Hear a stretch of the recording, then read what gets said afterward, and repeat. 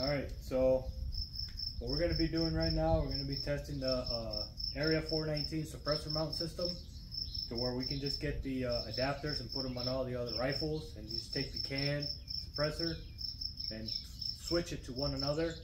What I'm doing right here is I want to test the return to zero. So if I take this off, put it on my 6.5, shoot that, decide to go day hunting or something, take it back, put it back on here, that'll return to zero. So I'm going to do first 5 shots with it on, take it off, do 5 shots, and then put it back on and do another 5 shots and see if it returns back to my target downrange at 100 yards. So I'm just using some cheap M193, the Winchester stuff. I believe it's Winchester. Just M93, some cheap stuff. There's gonna be a piece of paper. I'm gonna have 2 dots, left with the can, right without, and then left with the can to make sure to see if it returns to zero. So let's get started.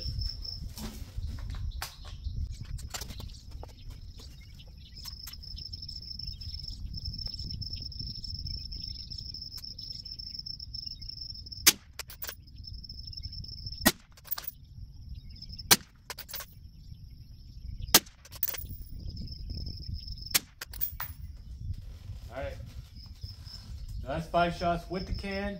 I'm going to let it cool down a little bit, and then do it another 5 without it. Alright, so now I got the can off. I'm going to run another 5 shots on the right side. There's another dot, and then after that, let it cool down one more time. Put the can back on, and then shoot the left side again, and make sure that my point of aim, point of impact, it all returned to zero after I took it off and put it back on. So, and by the way, my gun does not like this ammo at all. I got maybe like 1.5 inches at 100 with the can on, and without it, I've tested it before. It's shit, but that's not the point of this video right here. So let's get shooting.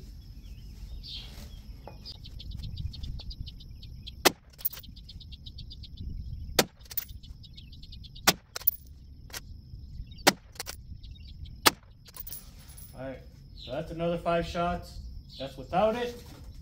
We'll put the can on here in a little bit after it cools down, then we'll see where it hits. Alright, so I got the can back on. I'm going to do another 5 shots. I'm going to shoot the left side that I shot at the beginning of the video, and hopefully it all returns back to zero. So later on I'll be doing better reloads to where I can get clover leaf at 100 with my 60 grain VMAX. And then that'll be a real true test to see if it ever shifts. But I figure for right now, just for testing purposes, I just bought this cheap box of ammo just to see if it returns to zero. So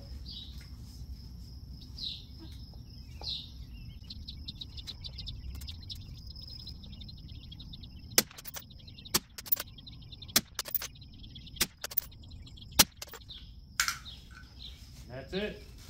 And from what I can see on the scope from here to there, it actually returned back to zero. So that is very exciting. So, but I'll take you down there. I'll bring the target here, whichever one, I'll show you. All right, so here's the end results. These are 10 shots. 5 shots with the suppressor on, with the mount. 5 shots taking the suppressor off. Another 5 shots putting the suppressor back on. My point of aim is here. Impact is there, point of aim, impact is here, then it looks like it returned back to zero. So to me, that's a solid test. Cheap ammo, about 1.5 inches, inch. I hate it. I don't like my groups, I like them tiny, but this is just factory loads out of my Ruger Ranch Gen 1. But so far I'm really enjoying this can. Now I'm going to be able to switch this, or not the can, the suppressor mount, the Area 419 suppressor mount, because I'm going to be able to change it from my 6.5 to this Ruger Ranch to my AR, and if I decide to get a 204 Ruger or a 22-250, I can switch it between all of them. So if I decide to go this one night, take it off, take it to my 6.5, and it's already zeroed with the can and that mount, zero, I decide to go back on this one, put it back on this one, taking it off, obviously, I'm going to return back to zero. There's the proof right there.